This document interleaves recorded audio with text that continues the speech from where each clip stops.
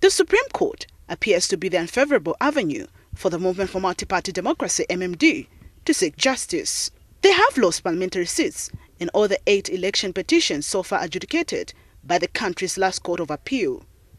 The party's MMD president, Dr. Nevas Mumba, says the party is seeking other ways of defending its seats as it has engaged all its constituency leaders across the country on the matter. And Dr. Mumba has asked President Michael Sata to call for early general elections other than allowing for numerous by-elections as a result of nullification.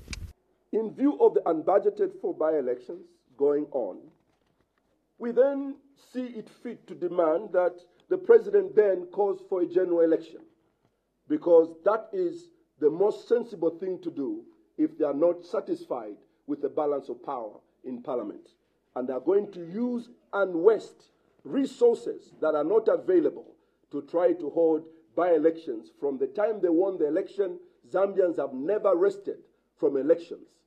The Patriotic Front petitioned 50 out of the 54 parliamentary seats won by the MMD during the September 20, 2011 general elections.